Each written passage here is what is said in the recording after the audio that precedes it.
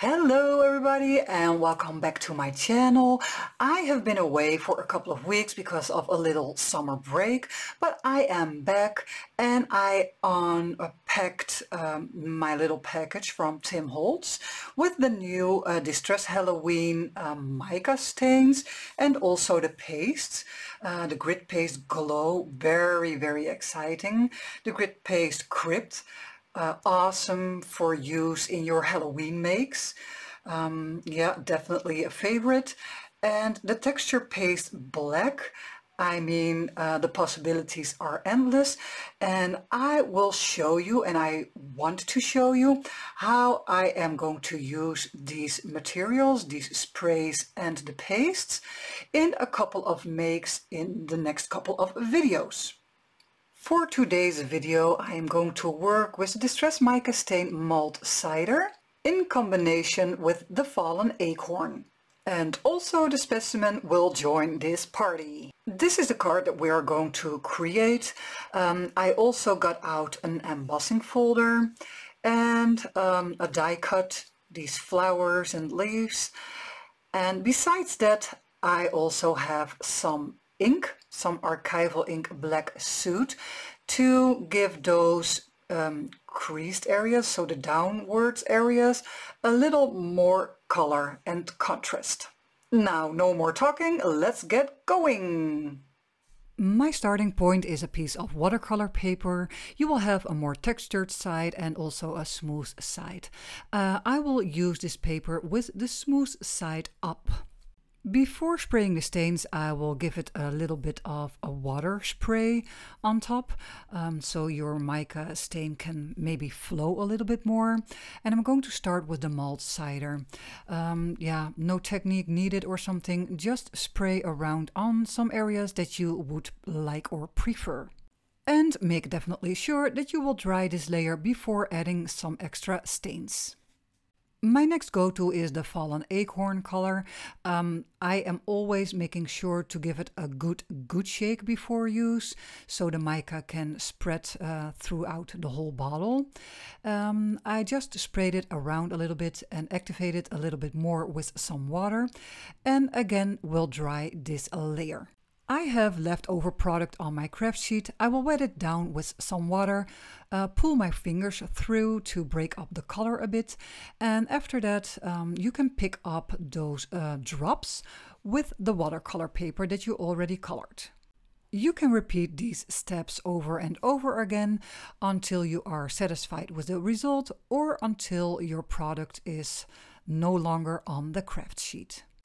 And again, dry your layers in between.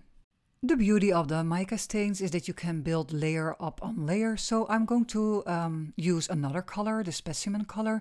Just going to spray it onto my craft sheet, do the same technique again, water it down and pick up some of the drops.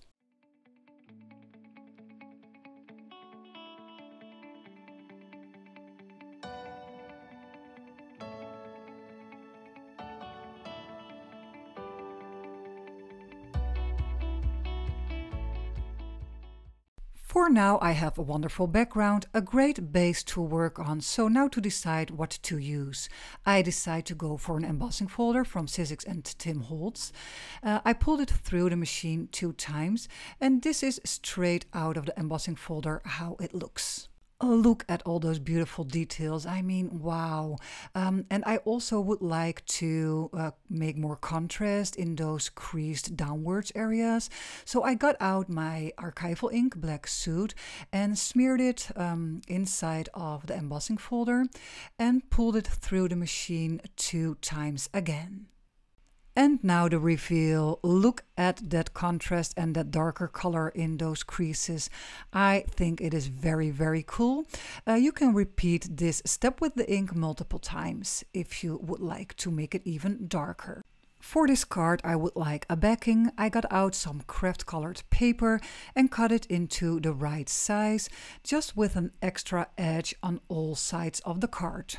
For a little bit more roughness, I got out my paper distresser and I will pull it and drag it along all sides of my card and also along all sides of my backing paper. The only thing to consider is when you press the paper distresser on the sides of the embossed areas, they can tear.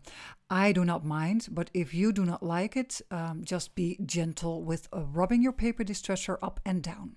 I'm going to ink up all sides of the card and also of the backing paper. I got out my Archival ink, ground espresso and a blending tool. This ground espresso is a little bit of a darker brown color because I do not like the clear areas. I want them more worn and aged. Besides the inking, I love my stitching, so I'm going to stitch along all 4 sides. And this is how it looks like in a close-up. I like the shine of the stain. I love the embossing folder, love the stitching. Yeah, we are well on our way. Now on to some embellishing for this card. I got out a die set from Sizzix and Tim Holtz, the vintage labels, and I'm going to ink up the raised areas with my Archival ink ground espresso so I can stay in the same color scheme.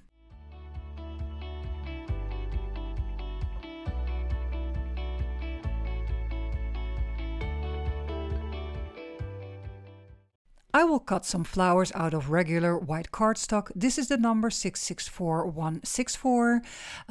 I just cut out some. I do not know yet which I'm going to use. It is just about playing around and trying stuff out and see what you like and prefer most. I made my choice and I have chosen these 2 leaves and flowers for this project. I think they are quite white for right now, so I'm going to color them a little bit more. I pulled out my mulled cider again to stay in the same color scheme, sprayed a little bit on my craft sheet, and yeah, I'm just tapping the ends of the leaves and a little bit of the stem into the color. No heavy pressure is needed. You just want some specks and drops on the white cardstock, and you do not want to have it covered in total. So just begin with a slight pressure and you can build it up as you go.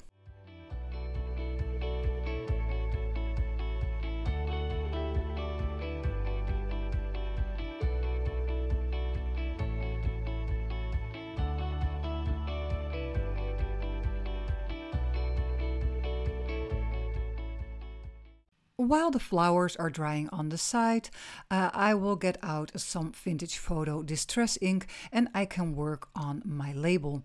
I will put the ink on my craft sheet, wet it down a little bit, and I will get my label and dab it into the color because I want some staining on top of the label and make it a little bit more aged.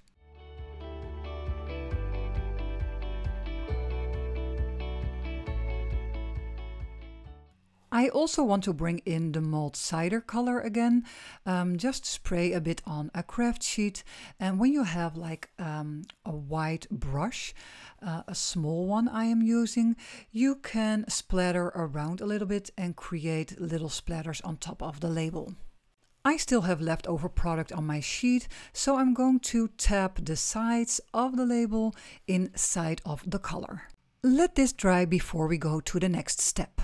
I will use some embossing ink and some fine, super fine embossing powder, white, a stamp with the word flower, and I will stamp that on top of the label and a little bit more to the right side, because on the left side I will glue down my flowers.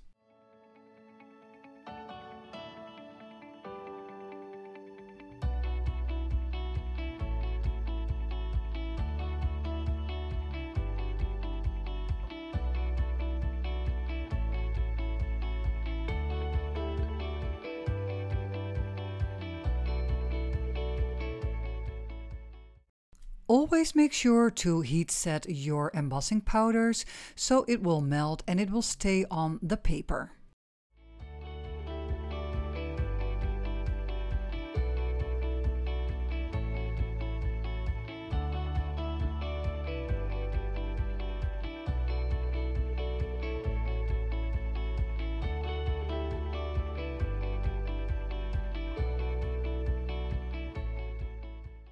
Now that the label is done, it is time to glue it down on top of the card.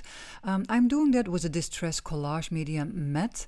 And besides gluing it down onto the right spot, I also decided to stitch along the sides because I really like that effect, and I also leave the longer threads on there.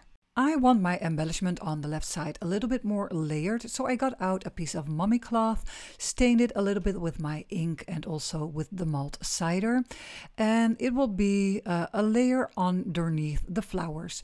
On top of that, I will also add some loose threads. And now we have a good base for our flowers, so it is time to glue them down.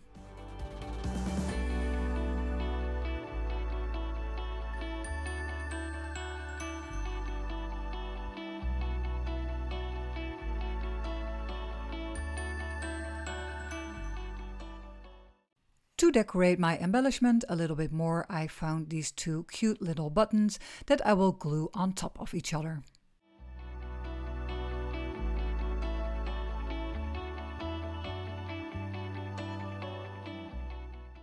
I also found some raffia and made a little bow out of it. Now I can glue down my second piece of flower just to get a good overview of how everything will look and where I can place my leftover items, and that is the bow and the buttons. I want my buttons to be on top of the bow, and I'm going to attach them with a needle and a thread. Just make a couple of turns inside and outside and then knot it on top of the top button.